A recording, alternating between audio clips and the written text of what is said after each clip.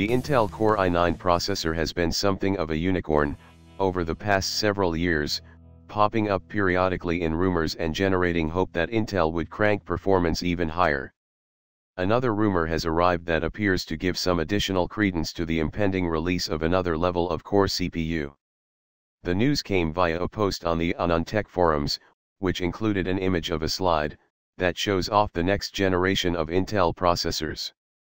These would be based on the LGA 2066 architecture, and if valid, would create a strong lineup of high-end desktop CPUs.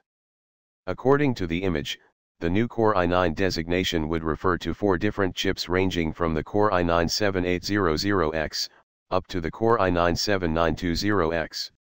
These chips would have a minimum of 6 cores, and 12 threads and would range in speed from a 3.5 GHz base and 4.0 GHz turbo 2.0 up to an undisclosed maximum speed. Between 28 and 44 PCIe lanes would be supported, and the thermal design power, TDP, would run at a scorching 140 watts. Clearly, Intel is looking to maintain its dominance at the high end of the desktop CPU market, and it is not hesitating to push the power envelope while it is at it.